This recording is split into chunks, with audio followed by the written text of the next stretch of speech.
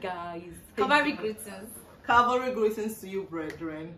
We hope this letter meets you in peace. Heaven is our goal. You are comfortable. Okay, put you comfortable. Heavenly Father, we thank you. That this that we're about to do, we pray that you have to minister to someone in Jesus' name. We don't do this for doing sake in Jesus' name. We pray that you help us reach out to people and touch people's hearts in Jesus' name. We pray that people's marriages will be able to get into Jesus' name. And they will not have any cause to tear their marriages and dedicate to us in Jesus' name. Please continue to replenish us in Jesus' name and continue to give us more creative ideas in Jesus' name. Lord, please take all of the glory. Give us all of the blessings.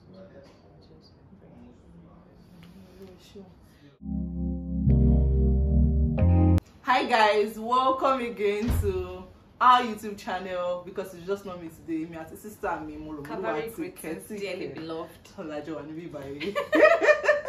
So I'm just going to ask her to introduce herself. So I brought her for one reason. I will share with you soon. But if you haven't subscribed to this channel, you know now, all wrong, because this is not the first video you're enjoying. Really? So please subscribe and like this video and share with your friends. So hi, Moromoluwa. Oh my God, we are too playful. Okay, please introduce yourself. Hi, my name is Moromoluwatiketike. Abolaji. Abolaji. Keep telling me, tell Kimberly, what? Good. Yeah, go grab me for any shorter song. I know, right? My name is Moromoluwatiketike. Abolaji. I'm a Christian content creator. Emphasis on Christian. On Christian, yeah. I'm a pastor's wife. Wow. Wow. I'm a pastor. Yeah, pastor, mommy. I don't like my I'm a voiceover artist. Okay. Everything a content creator. She's a brilliant content. I'm going to link her Instagram channel right now so that you can check some of her content. She's really good, right? So I invited Moromoluwatiketike over today so that we can talk about, I'm sure you must have seen it from the thumbnail, culture shock in marriage. Oh, what I ordered, versus what I got, managing expectations. Because it's one thing for you to marry someone thinking that they are going to bring you breakfast in bed, every day, and then you now get married, you now realize that the guy has a job and they can't be cooking pancakes and boiled egg for you in the morning. That's if you know how to make pancake. That's true. My husband can cook indomie, so I think that's, and he can make stew too. Babe, sorry.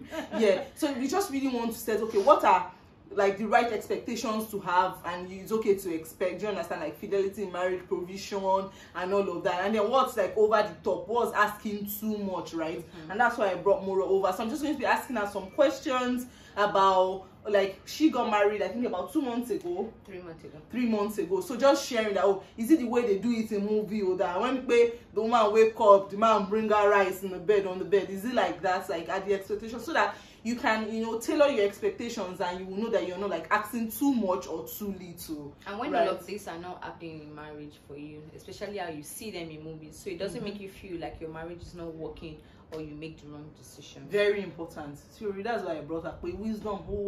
Okay, I think you guys are seeing this side of me that you guys have never seen before. It's always a very serious conversation.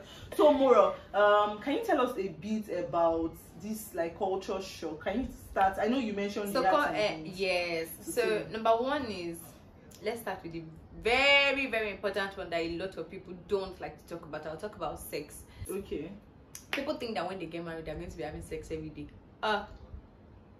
Breaking news. Sex is very good. The wise man once said that a happy home is when the bed is still shaking. Very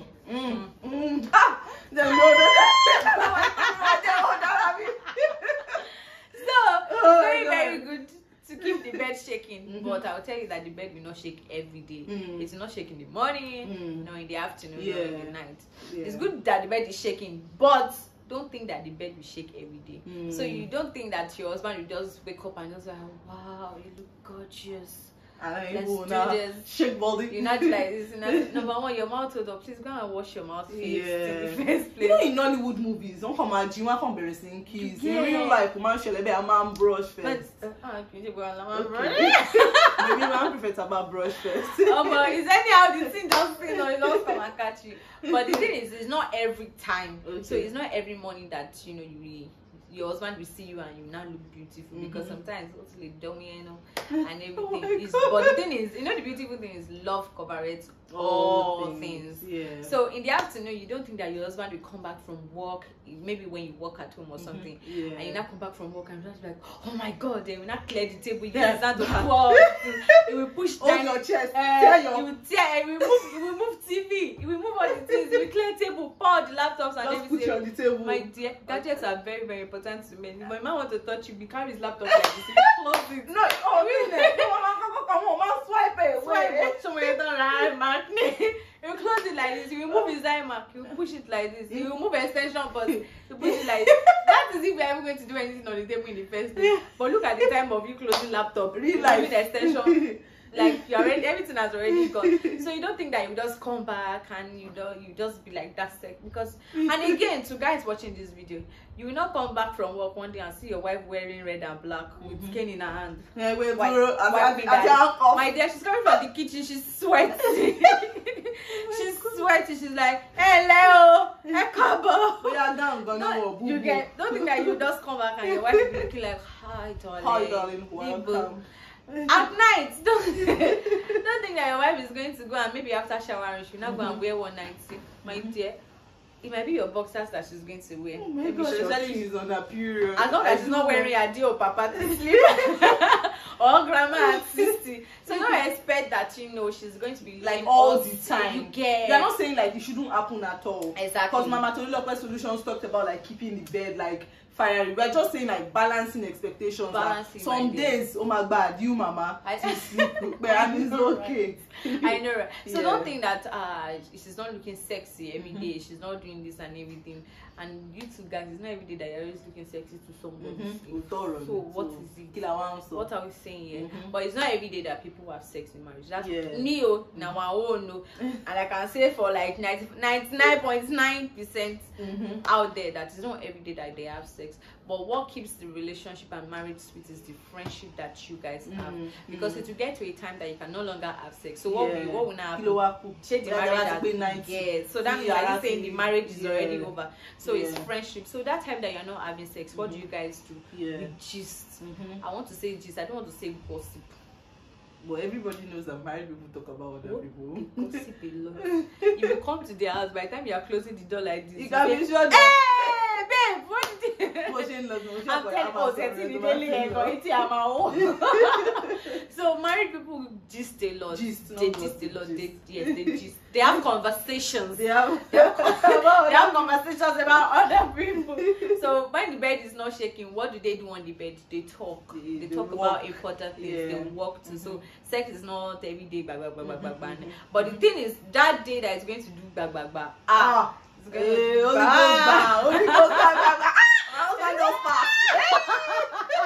So you've talked about sex more, about like managing expectations, and about knowing that you can't have sex every day, because I mean, what if your partner travels? What if you travel for work, right? So what other thing do you think like people need to manage expectations about? Food. I was going to say food too. Number one thing is what you like to eat. Your husband might not have the slightest interest in it. My husband does not eat onions. I love onions. In fact, the only thing I would rather not have onions is in maybe water. But rice, noodles, beans, sharp fried. You get, I can have onions with anything, but my husband does not want to see onions in his food. So you're not going to look like how we're not going to be doing it. Will I be cooking? Initially I tried to do that thing that I will cook my own stew separate, and I'll cook his own stew separate. My dear, it got to a time that, you know, let's just stick with. And they used to say something in Yoruba language that so for the peace to reign in your house, there are some things that you have to just let and go. It's vice versa, guys. No, actually, my husband is it's vice versa. There are things that even you don't like, of course. That you would not. There are sometimes I have noodles too, and I put onions inside very well. I break egg inside my noodles. My husband does not even want to see you breaking. Like it's okay, sorry. Sorry. I love custard. My husband cannot. You just look at custard like or oats like just does not even you get. So he does not like any of all those things. So the thing in marriage, you have to learn how to balance things. So for the sake of peace, the thing is you you will not always be right. Yeah. And there are sometimes that you will be right. So the days that you are right, fine. The days that you are not right, fine. But the major goal is, do you want peace? So while you are trying to say, I know my rights, I know what I'm saying, it's very, there are sometimes that you just have to, you know, put your pride and your rights aside and just let peace reign. So food was another thing for us. I used to think that, you know, as a wife, I'm going to make breakfast, I'm going to make lunch, I'm going to make supper, dinner. Hey. That, you know, I'm going to do this, I'm going to have watermelon and apples in a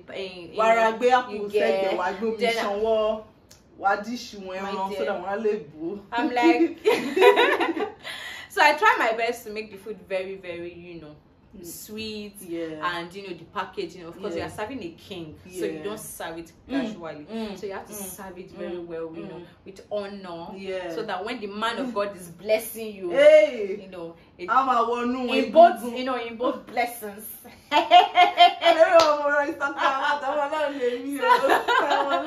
So food was another thing. I tell you that sometimes I don't cook breakfast. Sometimes I don't cook breakfast, and there are sometimes that we don't cook lunch, and there are sometimes that we don't cook dinner. But we try our best to eat well and eat healthy. But so when you see that your wife is not preparing breakfast, lunch, supper, dinner, Passover, you are now like, what happened now? I thought that women used to cook and everything. No, so even you can cook, you can get in the kitchen and cook. And there are sometimes that you are going to order for food. Please, for the sake of God, the kitchen is very, very old. It's a very, very wonderful place to be. So whenever somebody cook for you, please say thank you. Appreciate. Whether the food is salty or not, my dear. For them to stand in the kitchen for 2 hours plus is a lot of time. For you to eat it for 10 minutes and now complain for 8 minutes, nah. Whenever somebody makes a meal for you, please say thank you. Appreciate. What you just said now about complaining just reminded me about when I go into absence. So when I was in uni, there was this guy that I met, Moromoluwa. So I now met him there. He collected my numbers for bridesmaid. So we now started talking. He was like 30 plus. So we were talking for 2 weeks. Uncle was already mentioning marriage. She major red flag. I was in 400 level. I had the exams. He now said he wanted to come and visit me in school. I was like I had the exams the next day. People were reading. He said no, that he wanted to come. She said no problem. He now came. I said, what do you want to eat? As per being polite and the way they raised us, said we wanted to eat amala and egusi. I was in school hostel, university hostel. Mumumi, I went to college. Most egusi, mommy blend egusi with mosare say, because I didn't even have meat, and I went to borrow meat from my friend. Moshe said, Tommy, Uncle de la tepo. My mates, like it was so embarrassing because my classmates, my classmates, everyone was studying, ate their amala. Do you know what he told me? He said the egusi tasted stale. The next time, Kindo fresh egusi, that is it. I never saw him again after that day. Oh, I was going to ask. No, I never. Oh, so sorry to cut you short. I just wanted to mention that. Like if you are dating someone and they're already complaining about food, someone cooking for you, they're not married to you, they're doing you a favor. And that's the truth. So if you are dating someone and they are complaining all the time, that might just be a red flag. Sorry, Moro, please just continue. So we talked about food. Yes, we talked about sex. And I think routine, daily routine. Okay. So for me, I am not a morning person. I don't know. I just feel that morning has to be very, very solemn. How do you wake up, bagger, and the next thing you're already up? How do you know up and go? You're already up and going and everything and all. My husband can wake up 5 a.m. He's ready for the day. I'm like 5 a.m. I am standing up to pee and going back to bed. You get, but it has affected us in both ways. For me, there are some days that I see that he's up, and it has encouraged me to, you know, stand up immediately and make my videos, clean the house. There are some days too that I stand up and leave him on bed because I have to cook, I have to clean the house and everything, but not all the time. So don't get disappointed when you see that your wife is still sleeping by 8 a.m. and not, especially when she's working from home. If she's going to office, that is a different thing entirely. So when you see that your wife is still sleeping Saturday morning 9 a.m. please let her breathe, because normally safe, even if you are not stressed emotionally and you're almost, the woman is going through, I saw one calendar stuff. There's no break. Ovulation, pre-ovulation, post-ovulation, premenstrual, menstruation, post-menstruation. Before your body has like barely 3 to 4 days that is normally that you get, that is in this resting stage before you now start another phase again and on.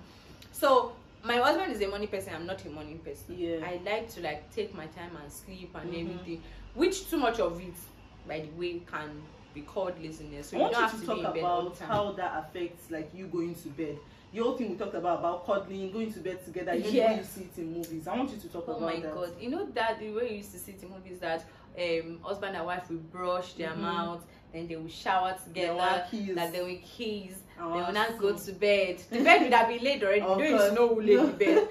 The bed would have been laid already. Then they will now lay on the bed. Then they will now cuddle. Then the next morning, they will now wake up and say, "Good morning, gorgeous. Good morning, my king. Good morning, handsome." Then they will now kiss. They know it's to do like that. People know it's like that in the house. We left the group chat. We have our cuddling time, of course. Yeah. Sometimes I cuddle, but sometimes I may be like, "Hey, I need my hand to myself." So like my husband will tell me that the fact that I'm not cuddling you does not mean I don't love you. I love you, but my dear, I need this arm. I need this arm to myself. So when you see movies that you not say your husband does not cuddle you, or even has work to do, so he doesn't come to the room at the same time. I know the thing is, it's very, very funny. Some guys are very touchy, like they want to hold you. Something about me, I'm the touchy one. So even if we are not cuddling, I want my leg. I want my leg. Let my leg be on your body so that I know that you are here. Yeah. Or I feel that just a reassurance that you are here with me and everything. Even if it's your back. So I try to like have sometimes you just see me like in the middle of the night, I'm just holding like this, so that I know that okay, you are here. Or I just touch the back, or I touch his head and everything, so that I know that okay, this person is here. But my husband has always been a woman mopo. So if you touch him, you're like no, like I'm telling you that you are twins. Sometimes I just touch him and it's like, I'm like, why are you giving me that reaction? Sometimes I might be like, hey, when I say it's me now, and it doesn't mean that they don't love you. You get, of course they love you, but they are not used to being so touchy, and it's always one person like that in the relationship. But if the two of you are touchy, cavalry greetings. So I wish you were. So we don't go to bed and all this. We gist sometimes. Sometimes we are in bed. We are seeing a movie. We are, snacking or something. We are talking about other things, and we not sleep. We call you to sleep, but I don't think that we have wake up now. Maybe the way you slept like this. Maybe to do and just if you do it's not under the bed or something. You get, so it's not always like, don't ever compare whatever you see in the movies to your marriage. To real life. I beg in the name of God. If you need something or if you desire something in your marriage, please communicate with your partner. Oh, I love to cuddle. As much as you can try your best to touch me, but when you slip off and you turn to the other side, it is fine. But don't say he does not touch me when they don't even know that you want to be touched. So communicate. If your wife wants a particular thing, please try your best. Efforts can be effort will definitely be appreciated, but not doing anything at all just make the other person feel unloved. And this will always lead to your partner's love language. You get, so you cannot keep buying gifts for somebody. You cannot keep buying gifts for somebody that somebody time. You are not saying, did I not buy you phone? Did I not buy you iPad? Did I not buy you a house? Video is not when that person when that person just wants to hear you are beautiful, I love you, words of affirmation and all. So when you're not doing something that you think you are loving and that way, and the person don't feel appreciated, you not be feeling like, Shiba, I'm doing this, I'm doing that. It's just like when you have a dog at home and you are giving your dog can even eat anything. Let's say cats are picky, or even a visitor that doesn't like a particular food. So let's say a visitor comes to your house and you know this visitor very well. This visitor does not like sometimes I even used to refer things like this to my husband. I'm like, you don't like onions, so if I, out of the abundance of my love for you, onions, if I serve you onions, I feel like, oh my God, you will love onions because I love onions. Not because you love onions. So you will not appreciate it because you don't love onions. But if I give you pounded yam, you're coming with egusi, and the way I used to serve it for you now, you just smile and you eat it and you just love it because you're like, this is what you really this want. is what I. So that's how loving it feels people like. in language that That's what they it feels understand. like. Loving them the way they want to be loved, not the way you think they should be loved. Okay, thank you very much for that. You know, as we're talking, I just felt the Lord lay it on my heart to talk a bit about comparison and how it kills like the joy, like in marriages. Can you just touch on that? I know it wasn't part of what we planned to talk about. So let me share this story for you. Let me say 5 couples. Okay. Couples, I mean. 1 couple, 2 couples, couples. Up at their 1, So 5 couples. So 5 couples. They had a counseling session. So the counselor said, take a plain sheet of paper and write all the sweet things about your wife, all of them, and your husband. So they wrote it, is this, is that, is the best, oh, I love my husband and everything. Meanwhile, these couples were going through stages in their life that, you know, it looked like their marriage was shaking and all. So they all went for this session together. So the counselor said, read it out. So they read it out. My wife can cook. Another person's husband said, you see your mate, she can cook. And the other person wrote, my husband likes to have sex 7 times a day. That wife will say, you see your mate, he can have sex, you cannot do sex. So everybody wanted the other person's husband. Oh my God. So you are doing this, and my husband is not doing it. So this one say, wow, you are so lucky, your husband is doing this for you. You say, yes, so you call your husband. We're like, hi, I want your husband, I want your husband. So the counselor told them to turn the paper to the other side and write all the bad things that they don't like about their husband. And they started writing. They started collecting extra sheets. I'm exaggerating, but they wrote a lot and no. So the counselor told them, please read out these things. Then the first person goes and say, my husband snores. That's it. I can't stand snoring. And that's the husband that likes to have sex. The husband that likes to have sex wants the one that cannot snore. So how do you expect someone that likes to have sex? What is snore? What is snore? Another one wrote, the one that likes to make food and everything is a cheater. Can you imagine? The one that likes to, they were just, you know, the ones that seem perfect to another person. They had their own flaws as well. Then the counselor now said, who among you here still wants the other person as partner? The other person's partner, and nobody raised up their hand. I like that story. You, that's your own. Me, my own. Shebi, he does not have to make pancake, Abby. But you always tell me he loves me. I will keep it. I will keep it. I will keep him. So comparing your wife, you're comparing your husband to another person. If you know what is happening in another person's marriage, the real is because it's that part that interests you. So you feel like, your husband is already a bad person and because he does not choose. If you know what the wife of that person is facing, you'll be like, let me hold my husband. You get? If you know that wife that looks like she's so beautiful, she has everything, she's always making her hair everyone won't be. If you know the bad habits that she has too in the house, you'll be like, what? Because the thing is, they don't write bad habit on the forehead, and it's that part that interests you, that you are only looking forward to in the other. Focus on. If you know other details, you will not. So comparison is a stealer of joy, number one, and that one everybody knows. So it makes you feel that your partner, there's something missing. Makes you feel that there's something missing in your partner. Be like, oh my God, only if there's something you want about your wife, pray to God about it. That is not compare. Don't compare anybody. You that you're comparing, if they list out your own self, I'm buy extra sheets. So everybody should calm down and everybody should be patient for another person. So don't compare. Nobody is perfect. But please don't you ever, not in the presence of your wife and not in the absence as well. Please don't compare. Thank you.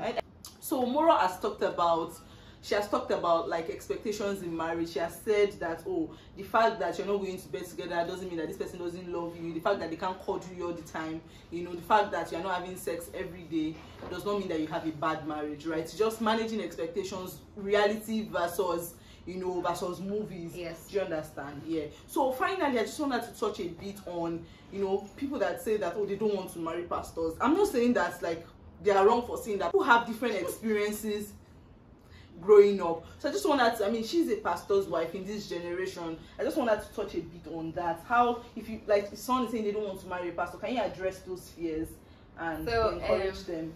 I think the fear came from, you know, seeing our parents how they lived their life for church. Yeah. So most of the children are suffering from lack of attention because both parents are always in church. Daddy automatically leaves the house in the morning, go to work, and from work to church. That is not if he's not a full-time pastor. Mommy leaves school and everything and goes to church. You leave your school and school bus is dropping you in the church.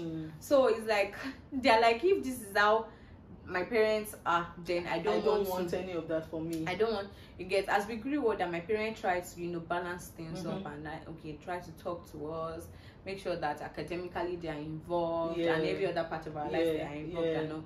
But you know, it's always getting to that, you know, tail end already, and they're now trying to, you know, patch things up. Because on one they were just learning on the job. You get, so but generations of pastors that we have now, they know how to balance things out because your first ministry is your home.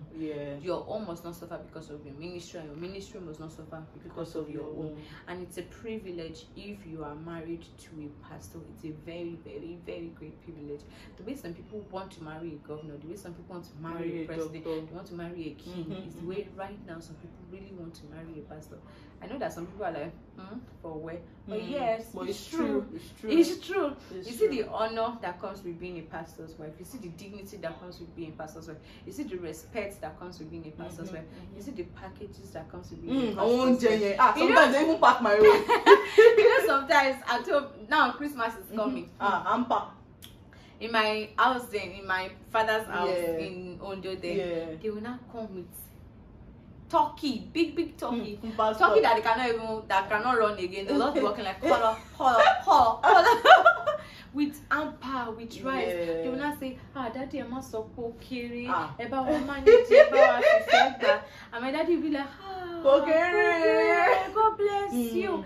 When you are resuming school in January like this, we do not even buy any provision at all. We just go to any ampa like this and pick whatever we have because what God has blessed these people, and people have seen the glory of God in their lives. You know, when people see glory of God in your life, of course, you know, they will come and bless you back and everything.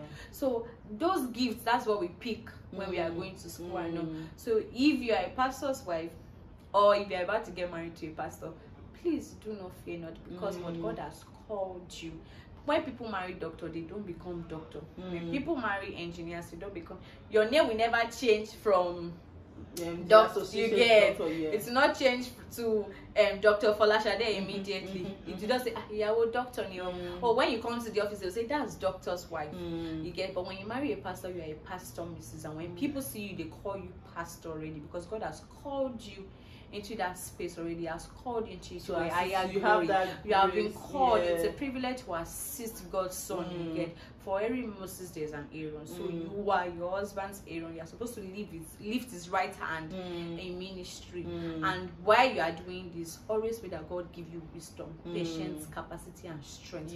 Because honestly, the journey is not easy, and I know that's why a lot of people run away from it. But the thing is, what if living your life every day is risky? Which one does not have its own disadvantage? So the better thing is, it's just God that is saving us. So it's just better to be in God's way. And the thing is, when God gives you a vision, He makes provision available for every vision He has given unto you. So when He's calling you to be a pastor's wife, He has given you that wisdom. He has given you that capacity. He's going to give you that strength. He's going to give you that patience. He's going to give you that peace. He's going to give you that joy. Everything you need to be a pastor's wife, God is going to give it to you.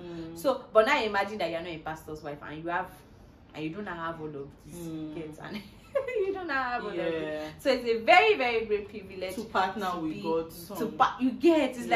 It's like you and God, you are like, it's nice doing business with you. God is saying, this is my son, feed him. This is my son, pray with him. This is my son, help him. Partner with him. Best partnership deal ever. God is paying you with all the riches of heaven and of earth. You get, no money can be equal to that. I really like, that thing you mentioned about God supplying strength, because when Tola and I got married, my husband, Pastor Tola and I got married, he was not a pastor. I didn't even see it in like the next 10 years. It was never in anybody's agenda. He just came and you just came and yeah. So if you are like in that shoe, and also I said this earlier in that video, I told you people that were recording but did not record. But if like a pastor is also asking you out, don't just say because the person is a pastor you marry them. Character is very important. Are they God's will for you? Are you heading, in the same direction? That's also like really important. So thank you so much, guys. Please help me thank Mrs. Abiola, Ajibola, no twisted. Thank you so much for watching. Thank you, Moro, for coming. Please don't forget to like and to subscribe. I know some of you just came here because of Moro, so if you ever subscribe to the channel, wow. Thanks. Most short now because of you. I'm very sure about that. Thank you. Bye, guys. Bye.